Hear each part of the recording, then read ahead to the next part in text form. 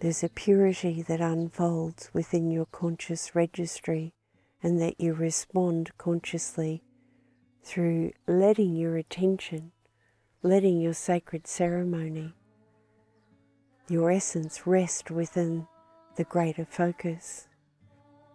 And as we do that daily, and it builds a momentum in sacred ceremony, the chakras become alive energetics within a particular finery, within a particular sacred blessings.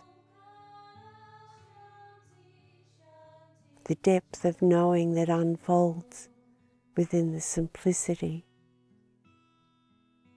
And today is Saturday, it's Archangel Uriel, it's the seat of the soul, it's Hara.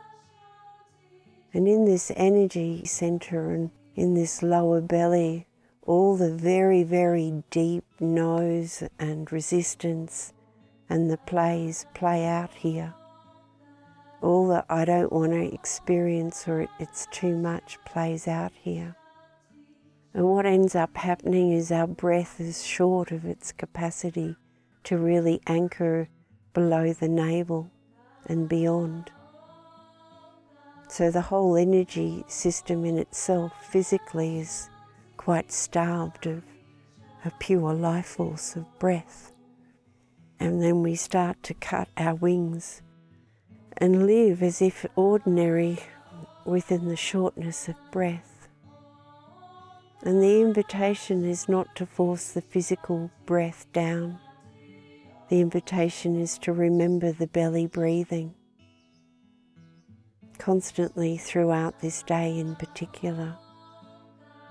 Whatever you're doing or not doing, to remember the simplicity of like a mouth breathing through this energy center and breathing in and out and allowing the breath to become longer without forcing, just that little bit longer within every breath. And a deep surrendering to this energy center.